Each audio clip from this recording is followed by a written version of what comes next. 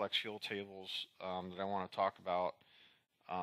One is this 1D table right here, and this is a fuel flow multiplier in percentage.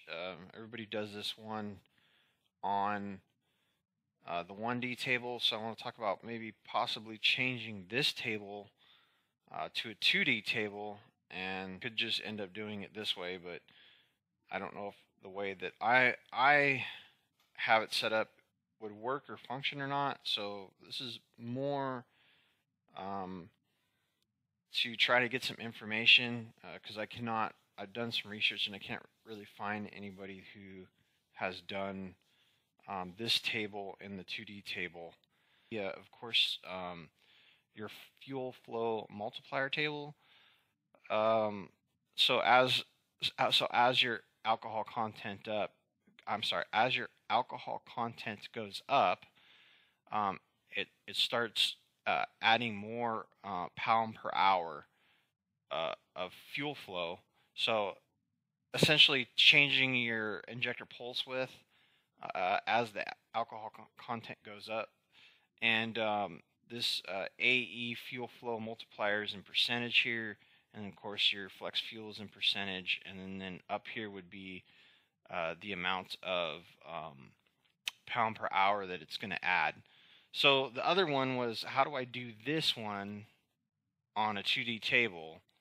And so this is what I came up with. This was, we would just up here in the name, we would just enable the table, and then of course flex fuel flow, and then AE fuel flow multiplier, and then of course your flex fuel sensor, pin that, and then on the y-axis we would do fuel flow because it's in pound per hour, because the 1D table. Let's go back to the 1D table. The 1D table up here is in pound per hour, is my assumption. Is the way that I understand this. If this is not correct, please comment in the comments below. And then of course, it being in fuel flow pound per hour. So how I figured this table is, of course, right here from 0 to 100% ethanol content, and then pound per hour. So I took the pound per hour, like what is the max pound per hour? I don't know if you would do this off of the table or you would want to do this off of your injector flow. So my thing is scaling this side of the table. Would we do this off of the VE table? Like, what is the max amount? Let's see, let's go back over here. Let's go to our VE table. So if we do a conversion, base system fuel flow rate in pound per hour, and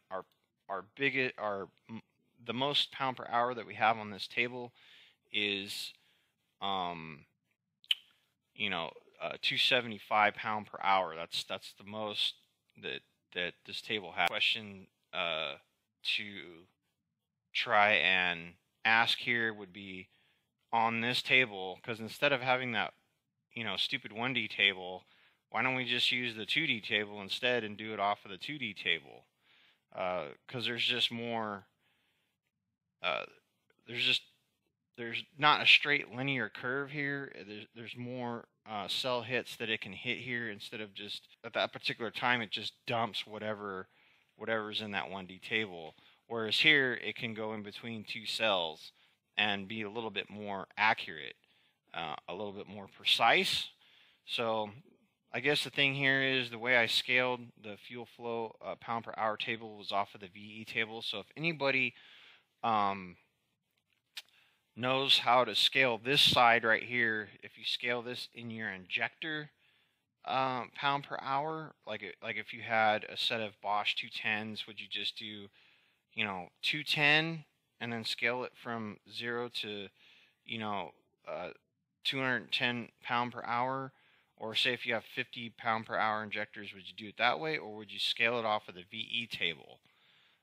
So the way that I set this table up was that the amount that it's going to be adding, so at 100%, it's going to be adding 38% more fuel flow, and then of course it just goes down. So I did the same thing with this table. I just interpolated it. So I just started off from 0, and let's go ahead and, so we'll take this out. We'll zero everything out. Let's see, enter. So all I did was, of course, 30% more fuel flow, enter. And then I just scaled, of course, the alcohol content. As alcohol content goes up, we want that to start happening. So again, we can change this to match the other one, which was 8, and then rescale this. So just rescale, fill row values, if it's going to fill the row values there, and it did. So we just go up here, and if you look at the 1D table, it starts off at 0.7. So what we could do is just, I got to go back over. Where are you? We can just start at the, we could just start at 0.7 here. So 0.7 more fuel flow, and then let's enter, and then we would just interpolate the whole table that way. Fill row values, and then there it is. So it comes up with this table here, but the problem is this correct? Like I said, when we do it off of the VE numbers, because when you do the conversion on your VE table, it converts it in pound per hour. So, base system fuel flow rate in pound per hour. So we do it like this. So if anybody has any input on, or if they've set their 2D tables up like this for flex fuel, please comment in the comments below. Really would appreciate some info on this. Just want to find out if anybody's done it like this in the 2D table. Everybody usually does it in the 1D table.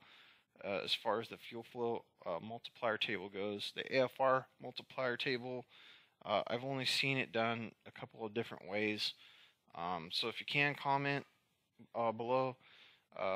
Again, this is Dave from D&E Performance, coming to you from the office. I really appreciate everybody stopping by. If you can, subscribe and like, comment, and then looking for comments on this.